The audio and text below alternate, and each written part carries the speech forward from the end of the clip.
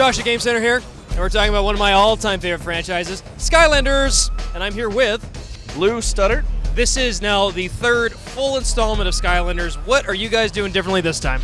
Well, it's actually right there in the title. We've got Skylanders Swap Force, and the Swap Force characters are really the big innovation. You can actually mix and match the halves of the characters, place them on the portal, and instantly bring them to life in the game. The lower half of a Swap Force character has what we're calling a Swap Force power. So Blast Zone here, because he's got rocket boots, actually has a rocket power. So you get to a Swap Force rocket zone, and he can actually fly through the Skylands. But what's really cool is when you bring in a character like Night Shift here, who's a vampire boxer, and then you can actually mix and match the halves. So now we have a rocket-powered vampire boxer. A rocket-powered vampire boxer.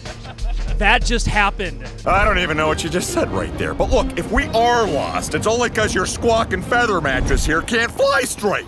You heard me. We've talked about the rocket power, but if you look at the lower half of Night Shift, he's actually a teleport power. And then the lower half of Magna Charge is speed, and that has its own gameplay types. With over 250 combinations, there's so much fun to be had by trying out and making all these different combinations and just playing with them. It's really cool. How many of these toys can we expect to be ready for us? All told, there's going to be 16 unique Swap Force Skylanders, but you know, we release them throughout the year so people get some time to try them out before moving on to the next one. Awesome. And so I know out of the starter pack, Washbuckler and Blast Zone are going to come with every version of the game. And just to clarify, I can still use all of my other guys with this game, right? Absolutely. Every single toy from Skylanders Spyro's Adventure and Skylanders Giants are supported in the new game, and because we have a brand new graphics engine, they look awesome.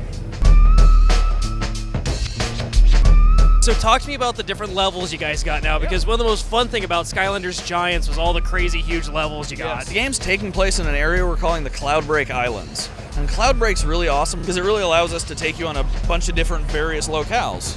So we've got a Wild West area where you're actually seeing cowboy land sharks fight against pirates. That makes sense. It makes sense. Right? Or, you know, an epic snowball battle between frost elves and trolls. It happens. It does. So really, we're given the opportunity to come up with a bunch of different areas to take players, and it's really exciting. All right, now Lou, we can admit, both you and I, we're not kids anymore, right?